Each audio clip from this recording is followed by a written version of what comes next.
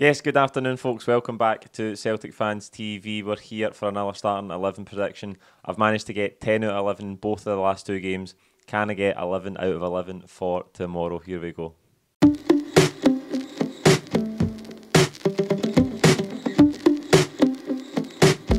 Yes, folks, welcome back to the channel. We're here to preview tomorrow's game against St Johnstone off the back of that 2-1 victory over Livingston on Wednesday, which was another important 3 points for us.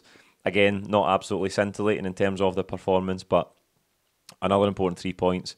And the team's consistency so far this season has been absolutely remarkable. We've played 17 games in the league now. We've won 16 of them. That is remarkable consistency by any measure for any Celtic team. So you can't be too critical of them. I think the performance level could be better. I'd like to see it get better tomorrow and against Hibs during the week before we go to Ibrox. I'd like to see us play a little bit better. But listen, you can't have too many complaints. We're in great form and we're absolutely coasting at the top of the table at the minute, and the longer it stays that way, the better. St Johnstone come into this game in good form themselves, to be fair. They've unbeaten in their last 6 games, had quite a good run in the league. They're currently sitting 5th. We do have a long unbeaten record against them. I think it's 24 meetings. You'll see the stats in the banner at the bottom of the screen there. We've got a good record against them. But as I say, they're in decent form. And we've just got to go and get another 3 points. But as I say, I'd like to see a slightly better performance. And I think you could tell if you watched the manager's post-match interview the other night, he wasn't too happy with the performance against Livingston either. Got in good areas. A lot of balls in across the face of the goal. Nobody there to finish them. I think he was a wee bit frustrated at the performance, Ange Postecoglou, and when asked about the impact of the Ralston injury on reshuffling the team, he said, I think there'll be some reshuffling based on performance alone. So I do expect to see some changes, and as I say, I'd like to see a slightly better performance, and hopefully everybody can go and enjoy their Christmas Eve and Christmas Day off the back of a really good win for the Hoops. Right, let's get to the team then. We'll start in goals, as we always do, with the starting 11 prediction, and I think there's no prizes for guessing that it will be Joe Hart. Again, a poor goal that we lost the other night. I think he was maybe a wee bit slow to come off his line. I don't think the goal was his fault at all, but Taylor tried to slide in to tackle Nicky Devlin, and Devlin kind of rode the tackle well, to be fair. He just couldn't get enough on it. Taylor managed to hold him off, but he just got to it and stabbed it beyond Joe Hart. I think if he'd just been slightly quicker off his line, he would have got there to smother it. But he's definitely going to start tomorrow. Right back is obviously a huge problem for us. It's sod's law that we've got 3 right backs at the club, and now we've got none available to play tomorrow by the looks of things. Anthony Ralston comes off injured. I don't know if he's going to be back available to play. He went down in the first half, and it looked quite serious because he's not really a player that stays down unless he's properly hurt. And then obviously came off in the second half. So I don't think he's going to come back and start in this game. Johnson's ineligible because it's not January yet, and Juranovic isn't back. I don't know when Juranovic is going to be back in contention for starting from the World Cup, but it puts us in a sticky situation. I think we'll have to do what we did the other night and play Greg Taylor there. Greg Taylor's been absolutely brilliant this season, but his right foot's for standing on, and I think you can see that when he got in advanced areas on Wednesday night there. I think he had a really good shooting chance in his right foot. He cut back onto his left. You can tell it's just really unnatural for him, and that's understandable because it is not his natural side. It's his weakest side, and he's just doing a job until we can get a fit right back available again. I think he will play there tomorrow, and hopefully it doesn't weaken us too much. Centre half pair, Carter Vickers and Starfelt. Again, they two have still never been beaten in league, by the way. I feel like I need to remind people of that all the time. Remarkable now that they've been playing together for more than a year. Never been defeated in the league when they've played together. I think that tells you how strong they are as a partnership. Again, a poor goal to lose the other night, lapse of concentration, but full confidence in them going forward. At left back, it will be Bernabei with Taylor moving to right back. Another chance for Bernabei to try and impress. I don't think it's quite happened for him since he arrived at the club. He looks a wee bit erratic at times, and I think he's got a lot of learning to do. You can see the raw attributes there. He's got everything he needs to be a good player, but he needs that experience. He needs to do a lot more development before he can become a long-term Celtic left back, in my opinion.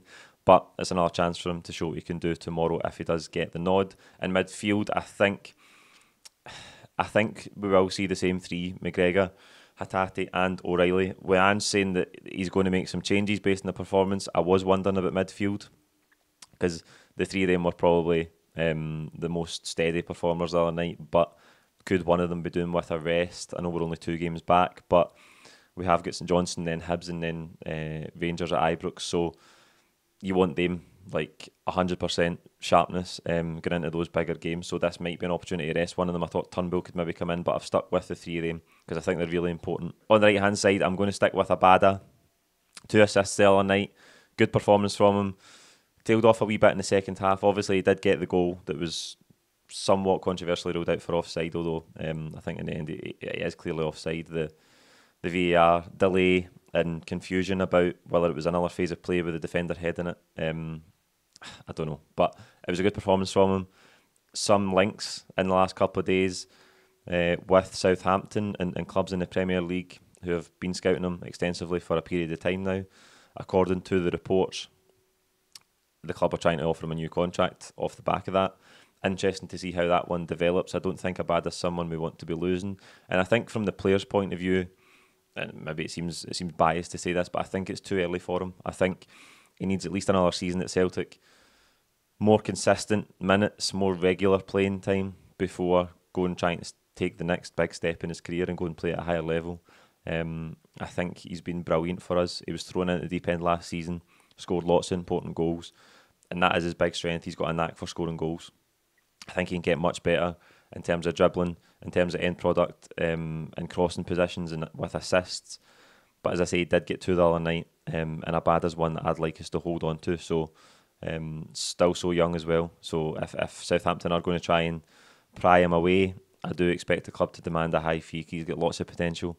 And as I say, I think he's got more developing to do here at Celtic before he should think about moving away. On the left-hand side, I'm going to go for a change. I think Haksabanovic might get the nod there. Jota the other night, not quite at his best, a wee bit off the boil, a few strange decisions, maybe overplaying it at times. And again, I think the manager likes to rotate. We know that he likes to rotate. We've seen that in the first half of the season a lot. And now that we're back into games, we've had 2, there's another one tomorrow, there's another midweek one, and then it's the big game at Ibrox. I think he will be looking to play about with a couple of the positions.